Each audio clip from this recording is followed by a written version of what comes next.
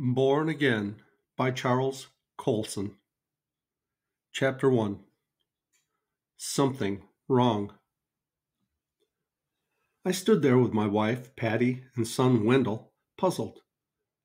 This night, election night, 1972, should have been the proudest of my life. Certainly a victory party was called for. The landslide re-election of Richard Nixon to the presidency of the United States. Nothing was amiss about the setting. The high-ceilinged, ornate ballroom of Washington's Shoreham Hotel was packed with distinguished gray-suited men, elegant ladies in rich furs, yet the picture was out of focus. Something was wrong. I stood there thinking that, unlike any celebration I had attended in 20 years in politics, there was no air of triumph here. The faces before us were unsmiling, looking in fact disappointed and even imposed upon. Around the big boards where the continuing returns were posting record-breaking margins for Nixon, there was scarcely a ripple of excitement. My mind went back to the comparable scene 4 years before at the Waldorf in New York. What a contrast! That 1968 victory party had been alive, high drama indeed. I recalled the scene so vividly. The Waldorf ballroom jammed with eager young people who had worked so hard for months to oust the Democrats. All that long night, as the brass ring neared their grasp, the excitement mounted until the sweet smell of victory filled the air.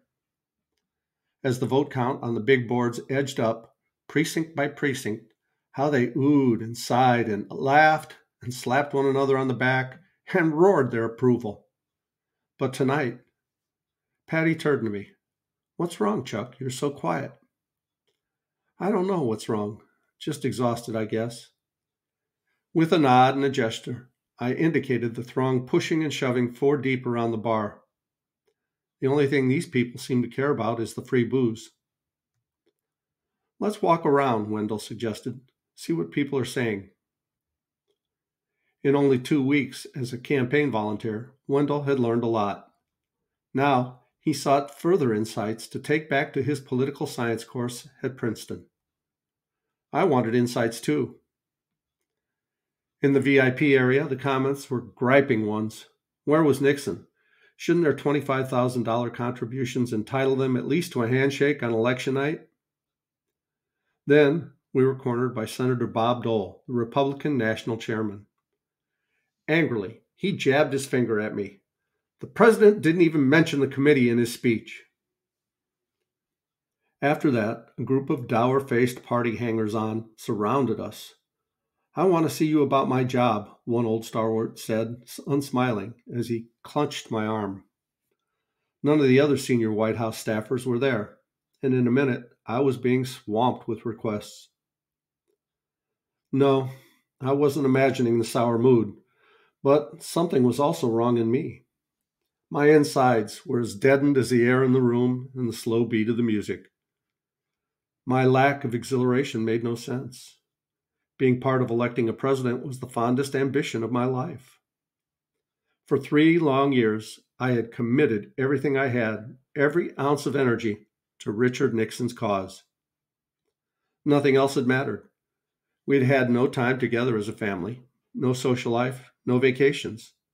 So why could my tongue not taste the flavor of this hour of conquest?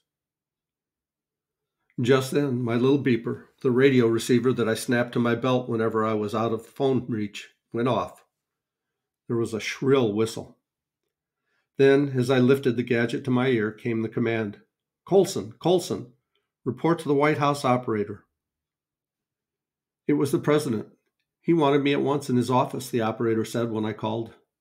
A limousine sped Patty, Wendell, and me through the darkness, past nearly deserted Rock Creek Park, to downtown Washington, and at last through the iron gates to the White House grounds. A blue-suited officer, his braid glittering in the glow of floodlights, snapped a salute and told me that Mr. Nixon was in his working office in the Executive Office Building, called the EOB. Nixon used the traditional Oval Office in the West Wing of the White House chiefly for formal meetings, preferring to work in the quiet intimacy of the den-like office in the EOB across the alleyway. This mammoth gray Victorian structure, bristling with gingerbread arches and turrets, had once held the entire State and War Departments, but now housed only the White House staff. When we got there, we found one lone Secret Service agent in the marbled floor hallway. He waved us in and watched while I deposited Patty and Wendell in my office next to the president's. "I'll only be a few minutes," I told him. "Then we'll go home to bed." Back in the darkened hall, the Secret Service agent spoke softly. "He's waiting for you, Mr. Coulson." I swung open the 10-foot-high door to find Richard Nixon reclining in his favorite easy chair, smiling and puffing contentedly on his pipe. The president was wearing the light blue check sports jacket he always slipped on in the privacy of his office, and I blinked a little at the eye-blurring combination of his blue checks with the dark blue pinstripes of his trousers. A few feet away, Bob Halderman, Nixon's chief of staff, was sitting at a small antique table poring over election returns. His back was to the door, and he never looked up as I walked in. The president greeted me with a big grin and said, "Good job, boy, good job." Haldeman still did not look up. "Sit down, Chuck, and have a drink with me," he said. The president rang for Manola, his Cuban valet, who scurried in with 2 scotch and sodas. Halderman never drank, and I imagine Nixon had been anxiously awaiting my arrival. "Here's to you, Chuck. Those are your votes that are pouring in, the Catholics, the union members, the blue collars. Your votes, boy. It was your strategy. It's a landslide." Nixon lifted his glass to me and then gulped down almost half its contents in one swallow. "The way the votes are piling up, you're going to top 61%, Mr. President." "That's a record," I said, and then reminded him of a modest bet we'd made the day before. Halderman was still busy totaling up numbers, once snatching the phone beside him to berate his young assistant Larry Higbee for not providing the latest figures. Watching Bob's scowling face, I saw a replay of the faces at the showroom. From Bob's attitude, I could have thought we were losing the election. "Bob and I were just talking before you came in, Chuck," the president rambled on. "It was 10 years ago, almost to the day, that they wrote us off. We were dead in California, finished all through. Look at us now, on top, biggest vote ever," he chortled. "I guess we showed 'em right." He smacked a fist on his outstretched palm. Nixon drank again, emptying his glass, and then went into the large lavatory off the far side of the room. I turned to the grim-lipped Halderman. "What's eating you?" Bob's eyes, blue and steely cold, darted up from his papers, meeting mine for the first time, a deep frown on his forehead. His short crew cut seemed to bristle too. "I'm trying to add the actual figures. Don't be giving him your guesses," he snapped. Halderman, I assumed, was tired. Perhaps he was also resenting the fact that I was sharing this moment of victory with the president. Of course, there were always petty jealousies in the White House. "What's wrong, Chuck? Why aren't you smiling and celebrating?" Nixon asked, returning to his chair. "I guess I'm a bit numb, sir. This is a night to remember. Have another drink. Let's enjoy this." I had always followed Nixon's orders, but you can't order somebody to be happy. The president then began composing one draft after another of a telegram to send to his vanquished opponent, Senator George McGovern. It was now close to 2 a.m. McGovern had conceded hours earlier. By the rules of the game, Nixon's response was long overdue. Yet, as fast as the words rolled off his tongue, he would reject them. How can I say something nice after he kept comparing me to Hitler? Halderman handed him a draft written by another aide. Nixon scanned it. "No, I won't say that." He flung the sheet of paper across the little table between Halderman and myself. That he could show no charity in his hour of his greatest triumph dramatized the paradox of Richard Nixon. In 1960, evidence suggested that the cliffhanger election had been stolen from him. "Demand a recount," his aides urged. But Nixon had refused. It would create uncertainty, be bad for the country, and it was his job to help unite the electorate behind the man who defeated him. Noble in defeat, he was now without grace in victory. Time and again, I had seen the president show rare courage when others around him shrank in fear. For this, he had won my deepest admiration. Since I had come to respect the president for what he was in his best moments, I learned to accept him for what he was in his worst. I suppose loyalty, like love, creates its own image of what we see. If someone had peered in at us that night from some imaginary peephole in the ceiling of the president's office, what a curious sight it would have been. A victorious president grumbling over words he would grudgingly say to his fallen foe. His chief of staff, angry, surly, and snarling, and the architect of his political strategy sitting in a numb stupor. Yes, the picture was out of focus. If this was victory, what might these three men have looked like in defeat? Nixon told Manoa to find us something to eat. That meant waking up a couple of the White House stewards. Shortly after 3 a.m., they appeared, sleepy-eyed, carrying 3 plates of fried eggs and ham. I wished that they had brought some food for Patty and Wendell next door, but decided not to trouble the tired steward further. The president was chatting on about one Senate race after another, on such a reminiscing kick that he could easily be there until dawn. How could I rescue Patty and Wendell? The answer came in a report from Haldeman's assistant. Both the Associated Press and United Press wire services had shut down for the night. There would be no more vote totals until morning. That welcome news, plus my drooping eyelids, must have convinced the president to call it a night. As we were leaving, Mr. Nixon paused at the top of the long flight of gray cement steps leading to the driveway. Directly in front of us, the chalk-white mansion rose up majestically in the darkness. "Chuck," he said, "I want you to know, I'll always be—" Knowing how hard it always was for him to show emotions, I interrupted. "Thank you, Mr. President. Tomorrow will be a good day." With that, he turned and started down the steps, with the Secret Service agent in front of him, glancing mechanically from side to side. I stood for a moment, watching the 37th President of the United States, now with the greatest mandate in history by which to govern, slowly descend before me. Lights still burning in a few windows cast an orange glow over the green shrubs and velvety lawns. The night air was clear. In the background rose the Washington Monument, tall and proud, a sight that had never ceased to thrill me. But tonight, not even this could penetrate the deadness inside me. The thrill sound kept hammering in my eardrums. I pulled a blanket over my head, rubbed my eyes, and stared at the clock. 8 a.m. The ringing came from the White House phone beside my bed. I nearly knocked the phone off the nightstand, fumbling for the receiver. "Chuck, sorry, but he wants you in his office right away."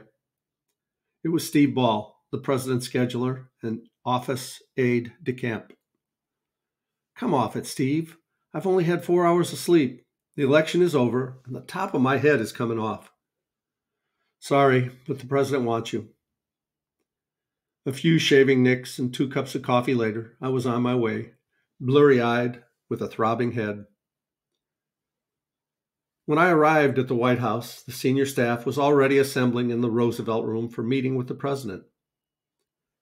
If the president wanted to thank us, I thought to myself, why doesn't he do it by letting us sleep late? He ought to be walking on air. The morning vote totals were confirming our most optimistic projections. A record-breaking 49 states for Nixon, 61% of the total vote. The assembled staff, most red-eyed like myself, rose to their feet when the president entered, applauding enthusiastically. Nixon smiled and waved for us to be seated. The clapping continued, and the chief dropped his eyes for a moment, gripping the back of his chair at the end of the long conference table. Richard Nixon looked fresh, surprisingly rested, in fact. He was precise, crisp, and to the point. "I believe men exhaust themselves in government without realizing it," he began. Turning to a favorite period in history, the mid-19th century in England, Nixon recalled that Disraeli defeated Gladstone immediately after Gladstone's great work in reforming the British government. Gladstone was an exhausted volcano. Disraeli had charged. The parallel, as Nixon meant it, was clear. We had done well, but were we exhausted volcanoes with no fire left for the battles ahead? The president turned to Bob Haldeman, who was glaring sternly at the rest of the staff. Bob will explain the procedures we've worked out. We need new blood, fresh ideas. Change is important. Why is he doing this, I wondered, as my eyes quickly scanned the still figures around the table. You're my first team, he continued, but today we start fresh for the next 4 years. There are great goals to be achieved for the country, and we must not lose a day. Bob, you take over. With that, he smiled and headed for the door leading to the hall. It took a long, painful moment for us to realize the president was through. It had taken exactly 12 minutes, and the applause, more restrained now, had scarcely begun when he was gone. Haldeman was blunt. I will expect resignations from every member of the staff to be delivered to the staff secretary by noon on Friday, from each of you and each person who works for you. Also, submit memos stating your preferences for new assignments. He cleared his throat and paused, and added, that is, of course, the courtesy customarily extended a president at the start of each new administration. He then passed out envelopes filled with detailed instructions and forms. His last point did not altogether take the sting out of the chilling announcement. Okay, Bob, I thought. Everyone appointed by a president serves at his pleasure. But why this? So soon and so crudely. I had forbidden my staff any vacations during the election year, promising them instead a rousing celebration, good vacations, and help in finding better positions if we won. Now, according to Haldeman, I was to convene all 30 men and women in my office and inform them they were to look for new jobs. I told myself that I didn't care. I'd already told the president in July that I was leaving his staff after the election to return to my law practice. Even so, I felt surprisingly let down. Perhaps I had thought that the out-of-focus picture of the night before would disappear the bright morning light. It was a shock to encounter the same sourness in this room. Men stared at one another in disbelief, dazed by the suddenness of it all. Then the grumbling began. First, only murmurs of surprise.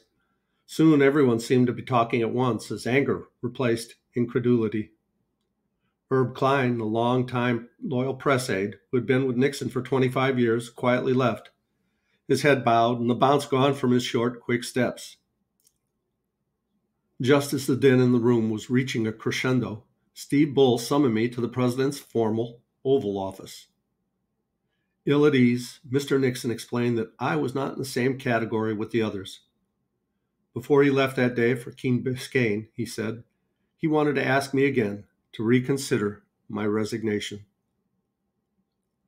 I convened my staff and assured them that notwithstanding the formality of submitting letters of resignation, I would assist each of them in locating the right positions in the new administration and told them to take vacations. But the mood was subdued. The victory that had come as the result of such long months of grueling work now seemed tasteless. I saw Nixon off that afternoon, watching as Marine One, the presidential helicopter, lifted gracefully from the south lawn. Then I headed back to my office, walking slowly through the West Wing. It was always calm when President Nixon was traveling because half the staff went with him. Normally, there would be a few secretaries typing, workmen in the halls repairing lights, a few staffers standing around chatting. But this afternoon, there was only one lonely uniformed policeman standing in the open door of the Oval Office. The emptiness was unreal, the stillness haunting, as if some deadly plague had swept through. I could almost hear the muffled drum roll of distant artillery. The president had spoken of great goals, and at long last, they seemed within reach. For the first time in years, there was stability in the country. The war in Vietnam was nearly over, and we had won an overwhelming vote of public confidence. What was it that was now unsettling us, invading our midst, right here in the heart of governmental power? Bringing the question closer to home, what was spoiling inside of me? Just tired? Or was there something very wrong? And we'll continue with Chapter 2 in the next video. Thanks so much for watching. Love you guys. As Tigger says, ta-ta for now.